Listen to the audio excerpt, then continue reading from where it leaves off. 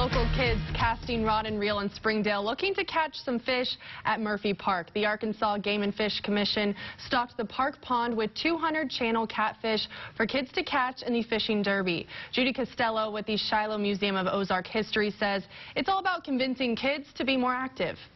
It's fun to get outside.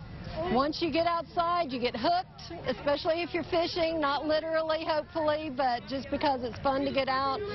Love that. The Shiloh Museum hosted the event. Prizes were awarded for the biggest fish caught.